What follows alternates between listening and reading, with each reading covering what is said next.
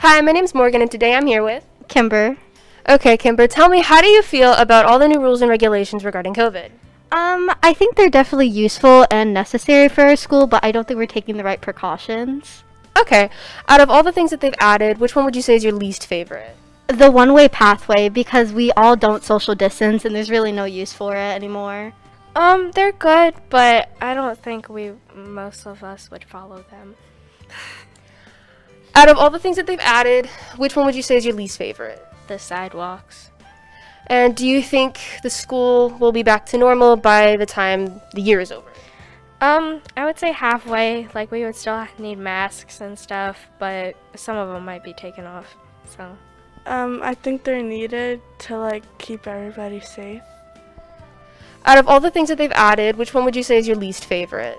The one-way sidewalks, because it's annoying.